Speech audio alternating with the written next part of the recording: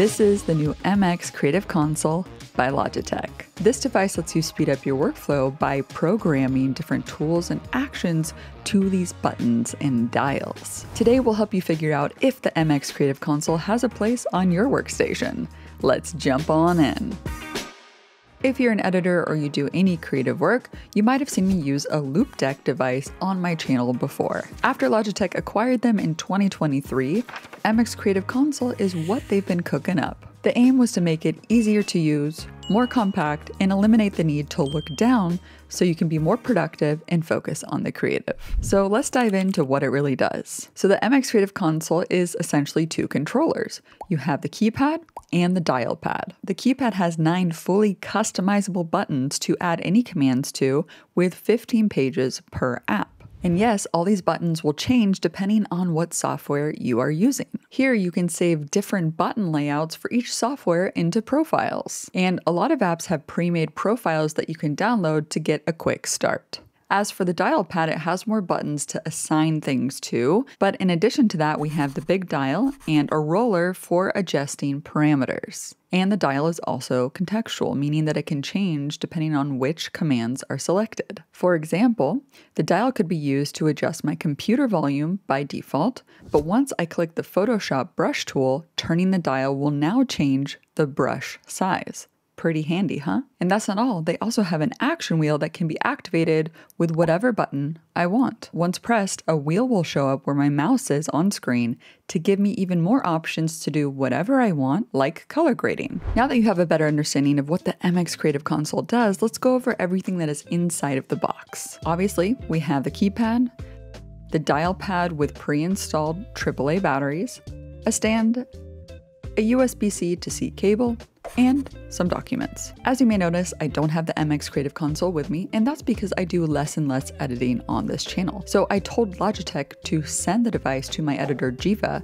As someone who edits daily, he would get much more use out of this device and have a lot of tips to share. Also, Logitech is a sponsor of this video, but they gave us full creative freedom to give our honest opinion on this device, and thanks to their support, I can now give Jiva a pay raise. Here's how you set everything up. The keypad connects to your computer via the USB-C cable. The dial pad is wireless. I could connect it to my computer using Bluetooth, or since I'm already using the MX Master mouse, I was able to connect the dial pad to the same bolt receiver that comes with the mouse. After a brief setup process on the Logitech Option Plus software, they will start to detect which app I have on my computer and which one has a pre-built profile I can quickly install. For some apps that don't have a profile yet, I can start from a blank slate and set up all the buttons myself. Here are the list of apps that currently integrate well with the MX console, which means these apps will have buttons and commands ready to be added to the console. For apps that aren't integrated yet, I can still create a blank profile and assign any keyboard shortcuts I use to the buttons.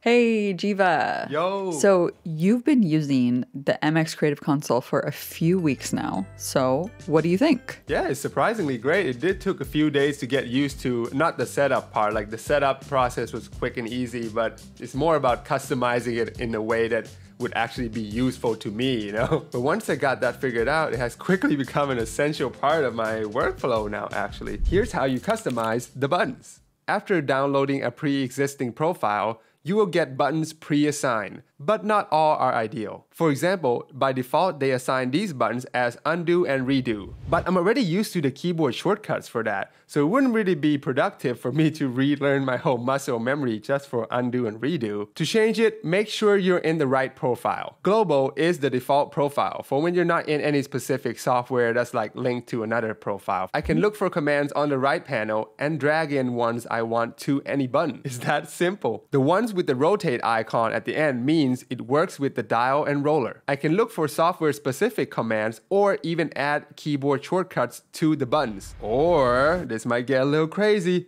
but I can also add multi-action buttons. For example, I can have it open up my Assets folder, Project folder, Premiere Pro, and the Adobe Creative Cloud app all from one button. Then I can customize the button's look, like changing the background color, changing the text, or even import an image, because these small screens are actually pretty high quality. They also got an icon library on the side here, although nothing shows up here yet because I'm still in the beta app. Another thing I can add are smart actions. It's kind of like multi-action, but it also works with other MX devices. So if I already have one from my mouse, for example, I could also apply it to the console. I could also download other people's smart actions. Too bad there are only 2 of them for Premiere Pro right now. The marketplace is where I can download more icon packs, profiles, or even new software integrations when they become available, which is very neat. So since we're here on Premiere Gal, what are the top 3 Premiere Pro shortcuts you use the most when editing with the console? Well, I don't think I can narrow it down to just 3. I mean, I'm still changing things around pretty often. Actually, how about, let me just show you how I set up my current Premiere Pro profile. So the idea is to add commands that would actually save me time. Pretty simple, huh? On the first page are my most used buttons. This one opens up the effects panel, so no more getting lost on all these tabs. This button will turn on and off the safe margin. This one does fast forward, because it's way faster than moving my hand all the way to the L key. Is that the L key? Yes! Since the MX console is on my left, I try to put key commands that I use often but are mostly on the right side of the keyboard to my keypad, so I can press them quickly with minimal hand movement, like this red button, which is just the delete key. I also made 2 smart actions. When I press this, Premiere will open up the audio gain panel, type in either 6 or -6 depending on which button I press, and hit enter. All from one button. The adjustment layer button is very interesting. I actually never knew you could turn any layer into an adjustment layer just by right-clicking and choosing this option. So I added this as a command. Now I can duplicate my footage and quickly turn it into an adjustment layer. On my second page, I added buttons to quickly zoom in or out in the program window, and some keyframes related stuff. My last page just has all my most used label colors. As for the dial pad, I mostly use the main dial to jog back and forth in my timeline, and this button is basically just spacebar, so I can play and pause quickly while my hand is on the dial. This button will open up the action wheel, which gives me quick access to commonly used parameters from Lumetri Color. This is super useful for quick color correction, or sometimes I just use it to like quickly add Lumetri Color to my clips without having to dive into this effects panel. Okay, you know, one thing I wish it had is the ability to add any effects with a push of a button. For instance, I work with green screen assets a lot, and it would be such a dream to press one button and Alt key just gets added to a selected clip, or Gaussian blur, or any effects in general. Yeah, I totally agree. And to be fair, I don't think there's any devices right now that you can actually link to specific effects, because I think it's a limitation of Adobe's API. In fact, right now you can't even connect effects to keyboard shortcuts even. Yeah.